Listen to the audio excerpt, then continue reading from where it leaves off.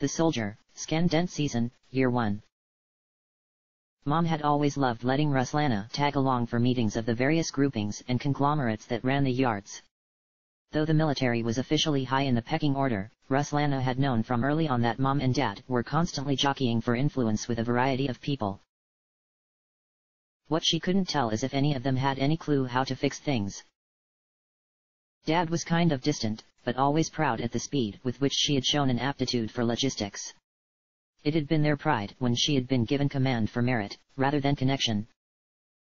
Though that option had always been present, something that made her uneasy when she slept, had used to make her uneasy when she slept. But Ruslana had grown confident. That she was strong, that she was smart, and that, if things just improved, she might be able to make things better. More efficient. More safe. And that if people were willing to work with her, then the yards wouldn't collapse, and life would become better for everyone. And yet, it didn't. Then they had found out she had been drawn for it, the project, and it seemed like Mom and Dad didn't know what to think. To be proud, angry, fearful of losing their only child. She didn't know, either. But she had believed that when she got here, she could make a difference, protect the people she cared for. And yet, she couldn't. Ruslana took deep breaths, trying to bite back the pain, literally, as her teeth sank into her lip, drawing more blood. She could hear the old man running away like a coward, and flailed her rifle around aimlessly, not even entirely sure she was striking with the axe head which she heard prying loose from its bayonet wrapping and clattering to the floor. Slowly, she adapted, eyes shut. Hold yourself together. You've been through worse. Her field of view was weakened, sure. But that was nothing. The pain was nothing, and if she didn't focus on it, it wasn't truly real. Limping forward and trying to tell herself that when the pain was very real, she made her way to the dais where Kaylee Muir lay against the floor, barely breathing as blood dripped from her open mouth. Even though Ruslana tried to run, she couldn't. She just sort of fell forward, hating herself. Kaylee, Kaylee, Kaylee. She closed her eyes. Closed her good eye, trying to look like she wasn't concerned as she was. Looks like he got you pretty good. Lean against my shoulder, all right? I'll walk you out of this place. We'll find that noodle guy, have something nice to eat, and take breather. I'm sorry, Ruslana. I guess I kinda overestimated myself. Curses suck. Kaylee Muir laughed without inhibition, fearless even now. What are you laughing about? Some old fuck isn't going to put you down, Kaylee. You're a hero. You're... Hey. Kaylee Muir managed to hold up her hand, a peaceful smile on her face. It wasn't that guy. A mere hedge wizard couldn't take me down. Ever since I fought Grendolf, I knew this would happen. I hoped it'd be in the future. Long into the future, you know. But I kept pushing myself, and now look at me. The light began to fade from Calamir's blade, but not from her eyes. Lana. It was fun, you know? Hanging out, and fighting evil. But, you've gotta promise me something, all right? You can't let that hate into your heart. A true hero. A true hero. Kaylee Muir struggled to speak over the tide of blood escaping from her lips, and for the first time a hint of fear crossed into her eyes. Ruslana opened her good eye, thick with tears, and wept. It was then that ear-piercing scream that came from outside and whistled through the nearly vacant tower. They could hear the sound of crunching and myriad voices on the wind, as a wave of anti-color and howling nothingness exploded from the wall where the beleaguered heroes watched. Slowly, the lights began to dance and interweave in a vague pattern of stripes, finally coalescing into a solid form that stood above them with ancient and socketless eyes. The Lich, Grendolf, shook his head in disgust. The fool outside who attempted to steal the fruits of my work has been dealt with, though it appears he managed to limp away. That will be fixed after I have dealt with you. I will not allow self-proclaimed heroes to do the same. None shall disturb those who dwell above or below, nor the work of those who suffered so much. For some reason, the Lich himself sounded exhausted, though Ruslana could hardly bring herself to know why. She took a weak defensive position in front of the fallen hero, shaking her head and holding her arms to the air in front of her, weapon falling uselessly to the ground. The line's drawn here, Lich. I don't care what you're talking about. Just leave. Now. Grendolf's lipless face was set in a hard frown. Your courage is admirable, young woman, but foolish. This battle is between the hero and myself. Let me see her, and I will let you go. I have no quarrel with you, despite your attack on my servants.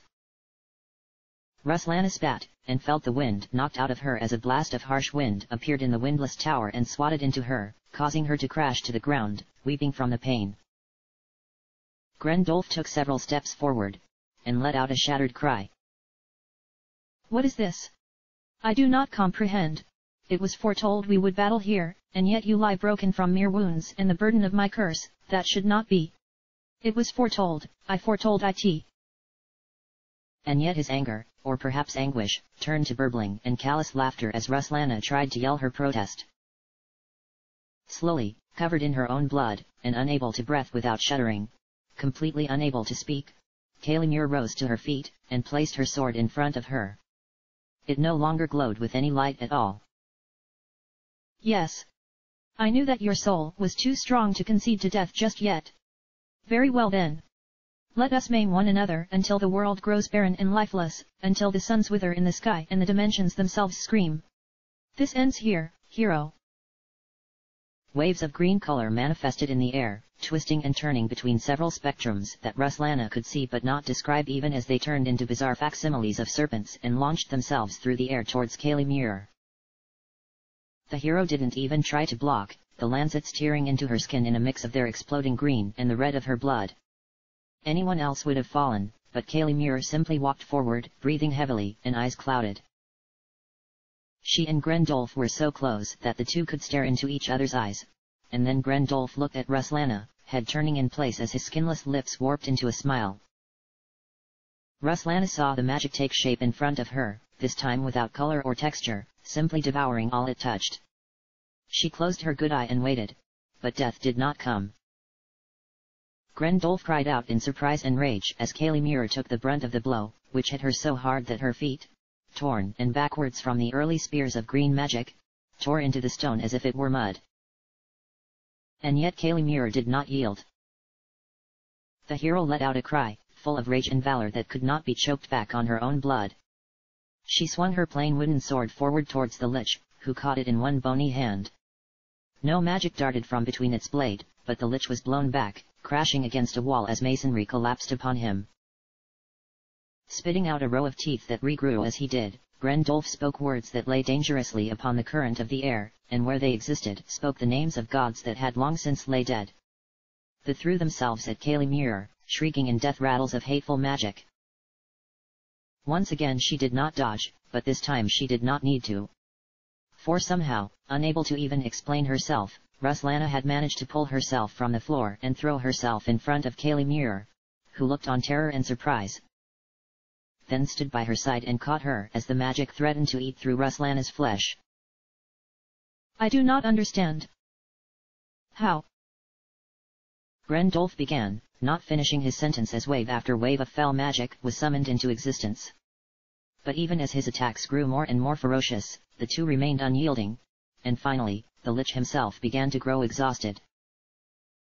It was then that Kalimir launched herself into the air, farther than any mere human could have. But at a distance that was no problem for a true hero. Her sword once again glistened, with no magic save her own, and cracked straight through Grendolf's skull. As she fell, the Lich split into two halves, both pulsing with fibrous strands of magic that held them together like veins, and the nightmarish entity nodded, slowly. So. I see. It was my destiny to be defeated here.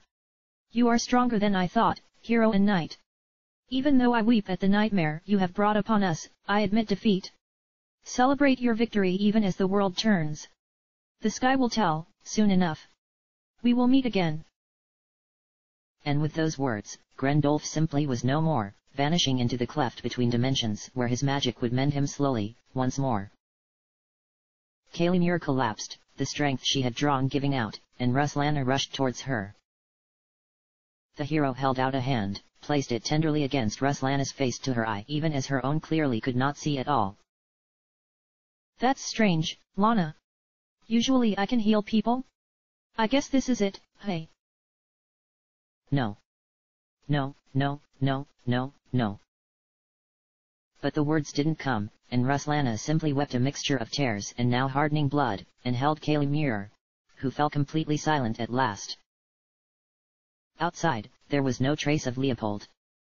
The coward had left in a hurry that was surprisingly fast for that of an old man, but tatters of rich cloth and bloodstains many meters away from one another hinted that he too had been confronted by the Lich, and lost, badly.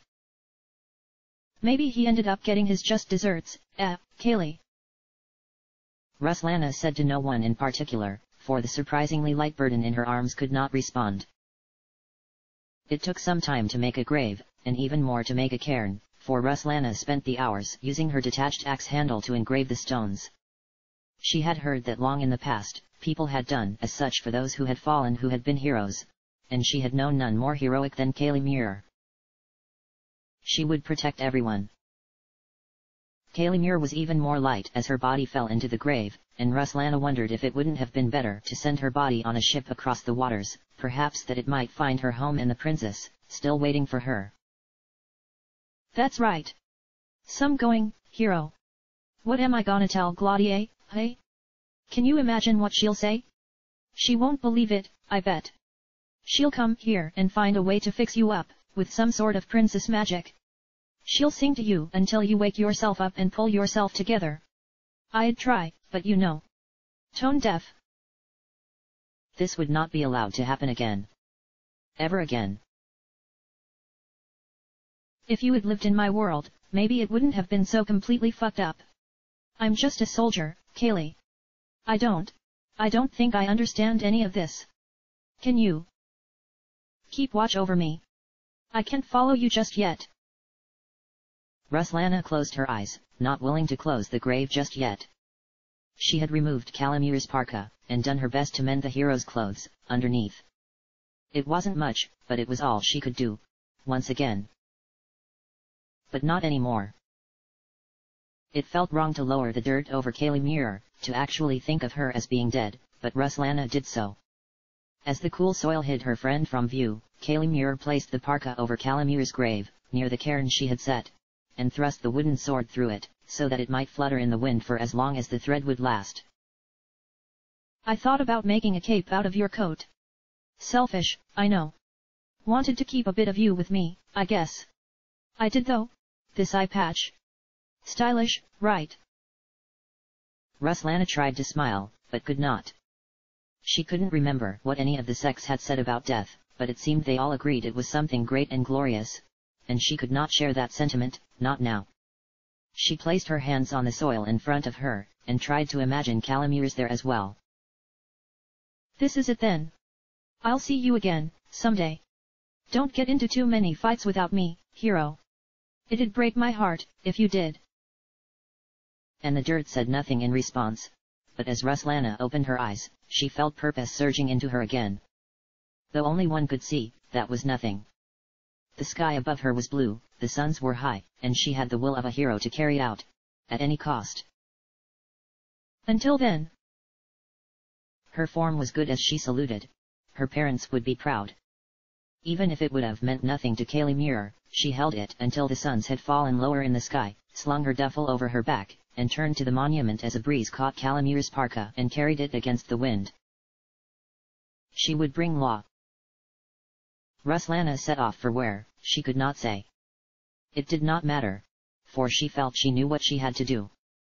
She smiled, and it was a smile that was full of confidence even as the season began to change, the ripening plants of the Scandent season already giving way to the placid calm of the sunlit season she had felt when first arriving. And then the sky broke. Chapter end.